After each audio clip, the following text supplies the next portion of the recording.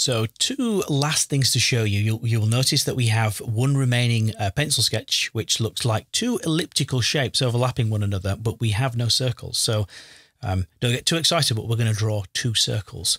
I'm going to pick up my zoom tool and then zoom into that region, hold down the space bar to pan, and then I will go to my tools panel and click and hold down on whichever shape is visible. At the moment, it's the rectangle tool. And I can choose the ellipse tool, which you can also reach by tapping the L key on the keyboard, as you can see from the pop-out menu in there. Now, it will pick up the same fill and stroke as the other objects because they were the last things that we had selected. So you'll find it's got a blue fill and a black stroke. And then from here, what we can do is, if you wish to try and trace or match something that's circular or elliptical, my suggestion would be hover your cursor level with the left edge of that item and level with the top edge. Where those two meet, that's the best place to start drawing an elliptical shape. So I'm going to click and hold the mouse down, keep it held down and drag out, and that will draw an elliptical shape. Obviously, you can make it more elliptical, you can make it wider and taller, but if you want it to be a perfect circle, which we do, hold down the Shift key, and that will again link the width and height so that they are proportional with one another. When you've got it to about the right size, you can let go of the mouse and then release the Shift key on the keyboard.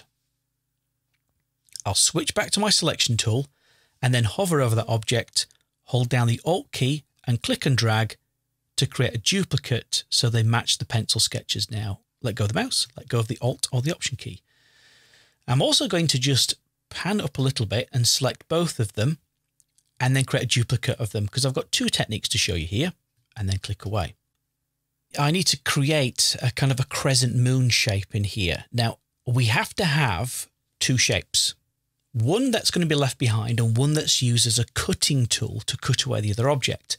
So the cutting tool itself has to be at the front. So I can click on this one, right click, and then choose Arrange, Bring to Front. So we have to use the front object to cut away whatever's behind. Then crucially select both of the shapes and head to Pathfinder in the Properties panel and click on -front. Which will use the frontmost selected object to delete anything that is behind in the current selection, leaving us with a crescent moon shape. And then I'll click and I'll just move that to the side. And then I will just pan up, select these two and drag them to match the pencil sketch in there, roughly speaking, and then pan back. Now, the other technique is to use something called Shape Builder. So that is located just here in the Tools panel. You can reach it by pressing Shift and M on the keyboard. When I click on that tool, you should really always have the objects that you want to affect selected already, as I do. And then really what the Shape Builder tool does is it takes the two most common things used in Pathfinder that we've seen to add things together or to remove them from one another. And this will allow you to drag through shapes to do the same thing. Now, by default, it will add them together. So if I just click and hold down the mouse, keep it held down and drag through those shapes, every time I'm going to create an interaction, it's going to shade them in a hatching pattern in there. When I let go of the mouse, it combines them together. Now, that's just to show you what the default mode does. I don't want to do that because we want a crescent moon shape. So Edit, Undo Merge. Instead, now if I hold down the Alt or the Option key, that plus next to my cursor changes to a minus. And I can click and drag through the first and the overlapping region. When I let go of the mouse and then the key on the keyboard, you're left with a crescent moon shape. So that doesn't require you to concern yourself with which shapes are at the front or the back. It simply looks at overlapping regions. And I'll go to View and I'll choose Fit Artboard in Window, go back to my selection tool and then go to File and choose Save. So those are different ways in which you can combine or remove one shape from another.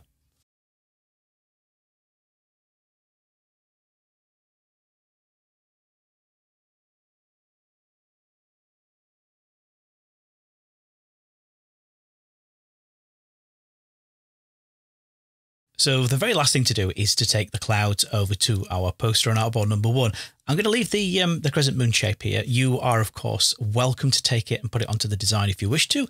But from here, I'm going to, with the selection tool active, drag across just those two clouds, go to Edit, choose Copy, go down to my artboard switcher and jump right back to the very first artboard. I'm still in a layer called Sky, so I can, from here, just go straight to Edit and then choose Paste. Now, they do have obviously a blue fill and a black stroke. So with them still selected, as they will be by default, change the fill to white, press return, and then click on the stroke appearance and then set that to none, which, as we saw in a previous video, that's always at the top left-hand side for no color, and press return. I'll click away and then just click on one of those clouds, hover over one of the corners, hold down the shift key, drag to the opposite corner to scale down, let go of the mouse and the shift key, and then click on this cloud and just scale it down a touch, shift and drag.